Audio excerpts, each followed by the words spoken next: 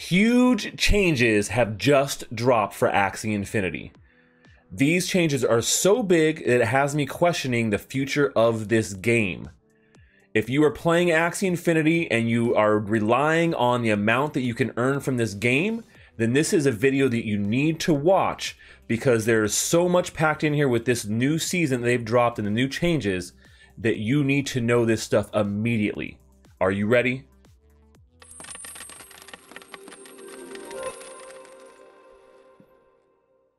Well, hey there, crypto friends. Thanks again for joining me.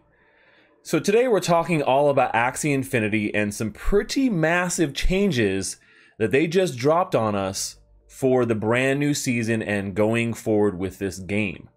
These are so big. I'm over here like I don't know what to do.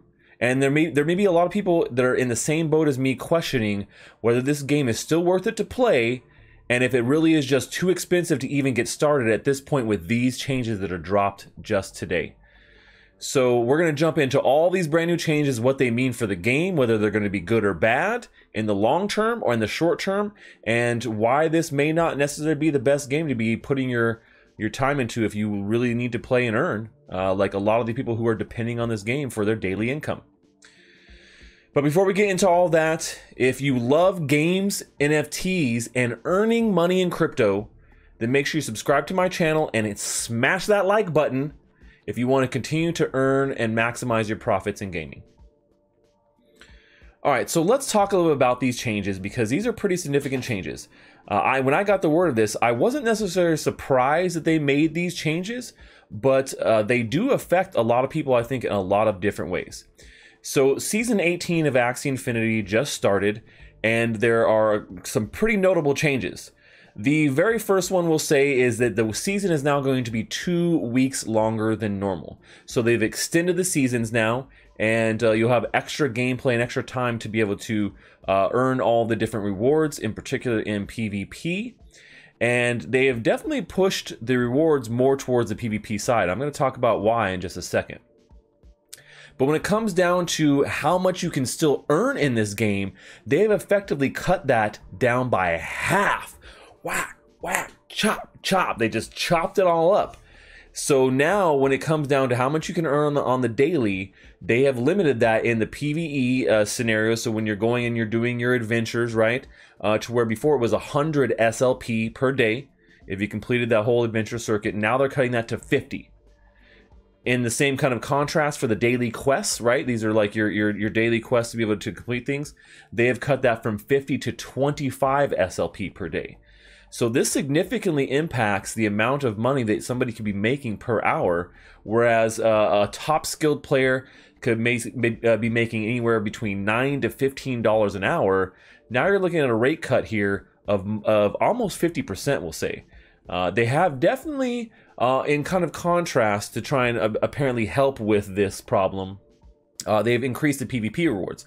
And the reason why they've done this is because the PvE type of stuff, the adventure stuff, is a lot easier to bot, which makes a ton of sense. I completely understand that that is the case. You know, you have this very easily bottable situation where someone could just have a bot, put it on repeat, and they'll be able to get the maximum daily requests and PvE rewards every day. And so it was a pretty easy situation to bot. Now PvP is a much harder situation. You can't really bot it as effectively as you could with the PvE stuff, which you know what you're going to you know what to expect, right? So it makes sense. What's going to happen here is that the PvP rewards are actually going to scale better as you are at higher ranks. So the better you are at PvP, the even better rewards there are going to be, right? So that I think they are going to help balance these out, and they think that this change will help balance that out. So there's not as many people botting for SLP, because the problem here it was that there was becoming an unbalance between SLP being minted and the amount of SLP being burned. So about 225 million SLP being minted, with only about 75 million being burned. And we know the main burn mechanic of SLP is breeding, right? And so that may be due to the fact that maybe with hitting over 1 million players in the game, they are reaching a point where not as many people are breeding. So they're not getting that sync there that they would normally get of SLP. And to that fact, they are actually looking at making adjustments to breeding in the long term. So that means that you know, right now, I guess that, you know, the AXS they say is a little bit high for the breeding cost in AXS, so that might possibly be reduced here in the future. And then the SLP is actually going to go up, so that it'll be actually maybe more costly to breed, and it may require more SLP as another way to kind of, you know, bring that sync down. Because what they're seeing right now, I think, is that a lot of people are essentially mining SLP on the daily, and then they're going and selling it in the open market, and it's not being necessarily burned. So they're not using it for breeding. And so I think when we have so many people coming in for breeding, that this kind of creates this problem. So you think about, okay, well, what are they going to be doing in the long term? This is all short-term stuff that they're going to be trying to do to help. Well, they've also talked about a sync for Axies themselves. So right now, the way it kind of works is that I won't necessarily call Axie Infinity a Ponzi scheme, because it doesn't really work like a traditional Ponzi. But the problem is that with the economy they have set up, people need to be able to buy Axies, right? And if you're using SLP, which is part of this whole cyclical system, to be able to breed Axies and to be able to make money in Axie Infinity, you're you know, setting up these breeding, and you're using your SLP to breed, and then you got these Axies. Well, someone needs to come in to buy them. So essentially, you always have to have new players coming in to buy more Axies, and as more new players come in, they realize how the whole system works, that you need to really breed to be able to maximize your profits. Then they also are breeding, and then if new players don't keep coming in at an accelerated pace in this kind of upwards kind of pyramid type of way, then you have what we have in this situation, kind of where a lot of SLP is being you know, created, but not enough being burnt, and there's not enough maybe players coming in that are buying new Axies and buying in, because Axie Infinity, we know, is incredibly expensive, right? So it's over $1,000 at this point to just get one team together, and those are for some pretty basic low-end Axies. So a lot of you may be asking, you know, is this game still going to be sustainable in the long run? And can I rely on this to be something dependable for me? A lot of people, over 60% of their players are in the Philippines, and they play this game because it actually provides them more you know, money per day and per hour than they can make in most jobs where they live. And this is something that we will see in a lot of you know, somewhat impoverished nations where you know, the earning potential for them there is very low. So Axie Infinity has done an amazing thing by helping these people, but this does effectively cut a lot of the revenue down by maybe even up to 50%.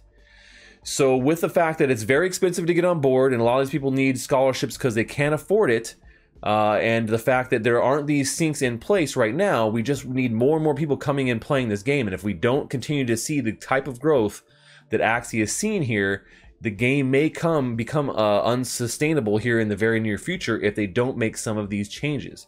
In particular, I think the sync for Axies will make a lot of sense, and they've talked about this as being the way that you'll be able to get resources or be able to upgrade your existing Axies. You'll have to sacrifice or kill your cute little Axies to be able to get some of these things and upgrade your land or upgrade your existing Axies. So there is a lot going on with this ecosystem, and with some changes coming up. I think the changes that overall that they've made probably do help in the long term, but it'll be definitely difficult for people to adjust in the short term, in particular those that are relying on this as a daily income, and some of those rewards being cut in half can be quite detrimental, right? So now we're having scholarships having to be adjusted because of the amount of SLP you can really earn effectively every day, and now it's really going to come down to being very skill-based, right? So you have to be really good at PvP to be able to really continue to earn the same amount that you were earning before, and they will have increased rewards for PvP, so hopefully that will help. And they've expanded that to the top 1,000 people on the leaderboard. So definitely brush up on those PvP skills. If you have not been playing a lot of PvP with Axie, now is a time to get going. Otherwise, you may lose out on a really great play to earn opportunity here. So,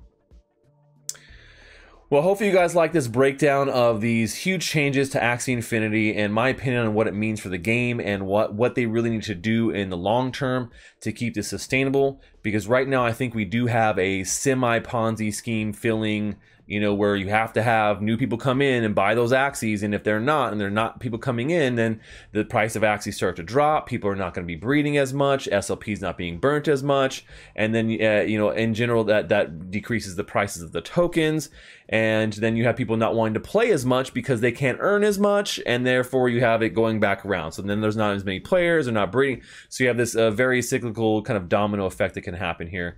And I would hate to see such a great game and great team have that happen. So hopefully they get into expanding the use case for Axies with new games, and hopefully get these sinks into place that will help with the long-term economy. Well, that's all we have for today, folks. Let me know what you think about this in the comments below. I'd love to hear your thoughts on Axie Infinity and its long-term viability. That's all we have for today. Until next time, stash that crypto, friends.